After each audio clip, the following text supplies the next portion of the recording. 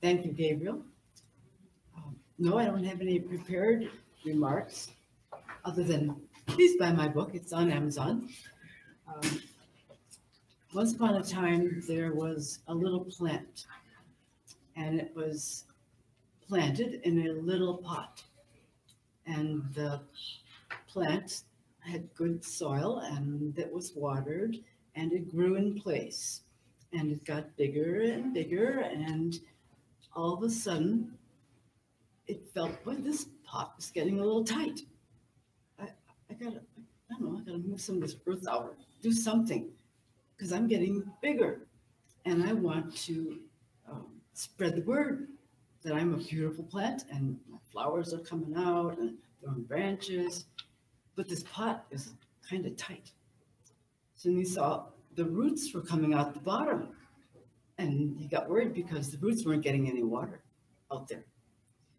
But he was afraid to leave his pot.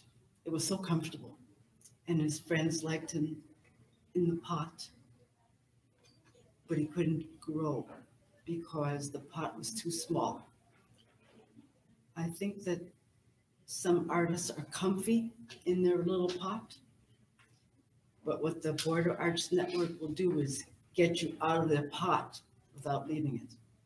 So you've got a mortgage, you've got kids in school, but you can use this as a way to get out to Peru. You can get to New York. You can, the online marketing, as Gabriel was saying, is the way to go.